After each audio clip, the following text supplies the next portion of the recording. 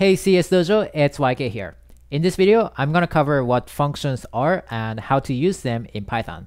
And using a function, by the end of this video, you'll be able to create a BMI calculator, similar to the one we created in the last video, but you'll be able to use this one repeatedly for many different people and many different variables. I'm also going to cover what comments are and how to use them. And as usual, I'll put the outline of this course below so you don't have to watch the whole thing. Let me first begin by answering a question though. Kalichi, I think, says, "Hello CS Dojo. Although I downloaded Jupyter on my MacBook, I was unable to open your Jupyter Notebook sample files." So if you download a sample file, for example from csdojo.io/python2 for the last video, if you just click the file that you just downloaded, this one on desktop, it actually won't open it. So what you need to do instead is you need to launch Jupyter Notebook in any way you'd like to launch it. I'm going to use Anaconda Navigator here. And once you launch Jupyter Notebook, within the Jupyter Notebook UI, you need to go to wherever you downloaded the file, for example, desktop, and then click the file that you just downloaded within Jupyter Notebook. And that way you'll be able to open the file and then use it and edit it. And for this video, you can just go to csdojo.io/python3 to download the sample files. Now with that out of the way, let's dive into our main topic today, which is what are functions.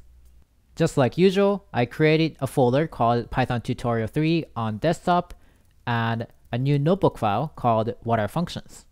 So there are actually a few different ways of looking at functions. A function, one way to look at it is that it's a collection of instructions, or it's a collection of code. And notice here that these lines I wrote here, they're not pieces of Python code. They're something called comments. So comments are used to comment on the code that we're going to write below. So you can use it to, for example, explain what variables you're defining and what functions we're going to define and so on. And we can tell that these two lines are comments because each of these two lines begin with the pound sign or the hashtag. So a function can be simply a collection of code. Let's see an example of that. Def function1 parentheses colon print print double quotes r2 and then print this is outside the function. This whole block says def for define, so define the following function and then give it a name which we can choose, and we're going to call it function1. We can call it any name we want, for example function 123 or fun. Let's keep it at function1 for now, and then parentheses colon. So a combination of all of these things are important. Def, the function name, parentheses, and colon, 4 spaces, print r, and 4 spaces again, print r2. And these spaces in front of these two lines are really important, just like with if-else statements, to show that these two lines are part of this function. If you had, for example, 4 spaces here and 5 spaces or 3 spaces, it just wouldn't work. And as you can see, outside of this function, we have a print statement that prints this is outside the function. Let's see what happens once we load or run this cell. As you can see, only this line has been printed. This is outside the function. What happened was this function called function1 has been defined as a collection of code, these two lines of code, print r and print r2, and after that's done, this line has been executed. So these two lines of code, print r and print r2, will not be executed, will not be run until we use this function, or we call, as we say, this function. To use this function or to call this function, you can just write function1, open parentheses, close parentheses, and that's it. When you run this cell, what's going to happen is these two lines of code will be executed for the first time. So r and r2 are printed here. And the nice thing about functions is that you can reuse them over and over again. So you can write function1 over here again, and actually you can even use it twice in the same cell. And so when you run this cell, function1 is executed twice, and these two lines of code are executed twice as well. So let's run the cell and let's see what's going to be printed. As expected, we see r2 twice. Okay, in addition to being a collection of instructions or a collection of code, a function can also be a mapping. So let's take a look at an example of that. Def function2 parentheses x colon return 2 times x or 2 star x. This means define a function called function2, which is going to take the input or an argument, and that argument we're going to call it x, and in return to whoever called this function, we're going to return 2 times x. So we're mapping the input x to the output 2 times x. Execute this cell, and to use this function or to call this function, you can write a equals function2 parentheses 3. And this says as an argument, use 3 and call this function function2. And once this expression is evaluated, function2 parentheses 3 will return 2 times x, in this case 2 times 3, which is 6, and then that number 6 will be assigned to the variable a, and that number 6 is called a return value or output. Let's see if this expression works by running the cell and by printing a. And we should see 6, and we do. Okay, let's try using this function a few more times. If you write b equals function2 parentheses 4, function2 of parentheses 4 should return 8. So once we print b, we should see 8, and we do. And if you write c equals function2 of 5, and then if you print c, you should see 10. And what if you try to call this function without any arguments? So if you write d equals function2 parentheses with nothing inside, let's try running it. It'll actually give us an error saying function2 missing one required positional argument, x. So this was an example of a function that maps one argument to a return value. Is it possible to have multiple arguments in a single function? The answer is yes. For that, you can write def function3 x comma space y colon, and then let's write return x plus y. This means let's define a function called function3, and then this function is going to take 2 arguments, x and y, and return x plus y. Let's load this function by running the cell, and let's write e equals function3 parentheses 1 comma space 2. So function3 1 comma space 2 should be evaluated to 1 plus 2, which is 3. So once we print e, we should see 3. Okay, so we saw 2 different ways of using a function so far. The first one was as a set of code or a collection of code, and then the second one was as a mapping. Now, it's even possible to combine them both together.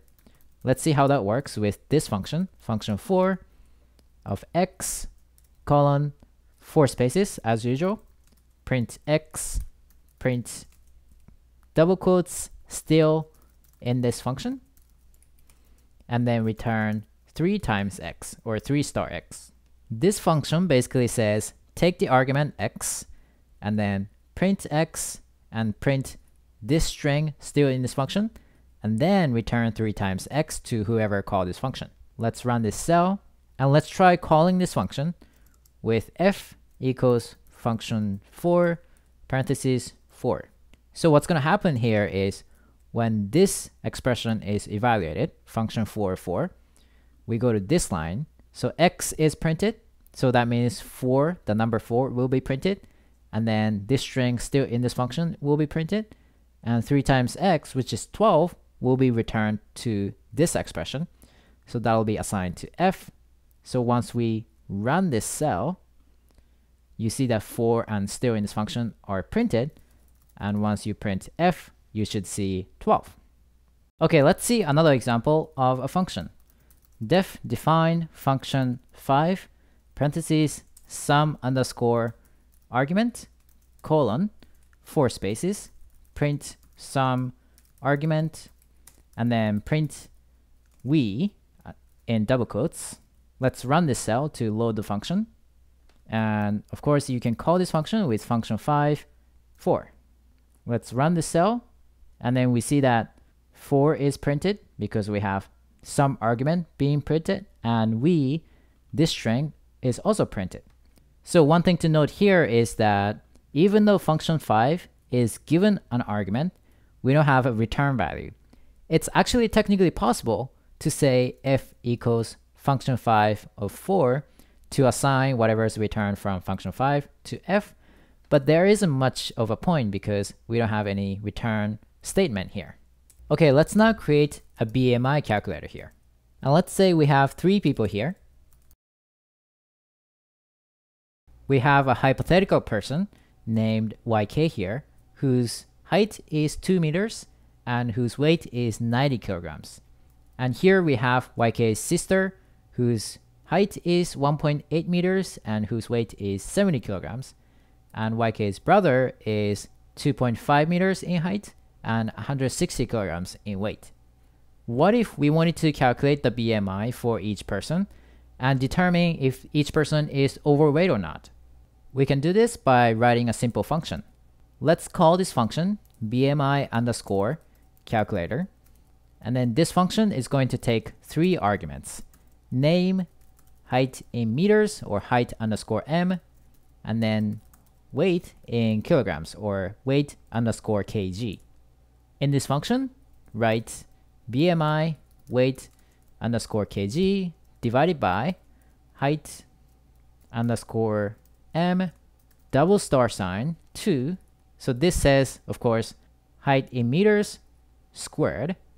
And what we could do is we could return BMI here, but let's do something a little bit different here. We're going to write print double quotes BMI and then print BMI. So this is going to print the BMI of the given person. And then if the BMI is less than 25, this person is not overweight. So we could return not overweight, but to show this person's name, you can just write name plus not overweight. So the assumption here is that name is a string, and when you have 2 strings, you can concatenate them together with name plus double quotes not overweight. And then let's write else colon return name plus is overweight. And note here that there are 8 spaces here because this else statement is in the function BMI calculator, and then this line is in the else statement within the BMI calculator function. So let's run this cell, and then let's write result 1 equals BMI calculator parentheses name 1 height underscore m1 weight underscore kg1. So this is for the first person, and let's do the same thing for the second person and the third person. Let's run this cell. So here we see the BMI for the 3 people, 22.5 for the first person, 21.6 for the second person, and 25.6 for the third person. And to get the result, we can print result 1, result 2, and result 3. And then we see YK not overweight, YK's sister not overweight, YK's brother is overweight. Actually, we forgot to put is before not, so let's fix that. Go back to the function and then put is here. Run this cell again to update the function, and then run this cell below that, and then let's try printing the results again. Okay, it's fixed. So YK is not overweight, YK's sister is not overweight, and YK's brother is overweight. Okay, now I have a little task for you. Create a function called, let's say, convert, that converts miles into kilometers. So you should be able to call your function just like this, with a function called convert, which takes miles as the argument and returns kilometers as a return value. And here you can use this formula, kilometers equals 1.6 times miles. Okay, if you want to get the answer to this question, just go to csdojo.io/python3 to download the sample file. And you can subscribe to my newsletter by going to csdojo.io/news to make sure you don't miss my future tutorials. I'm YK from CS Dojo, and I'll see you in the next video.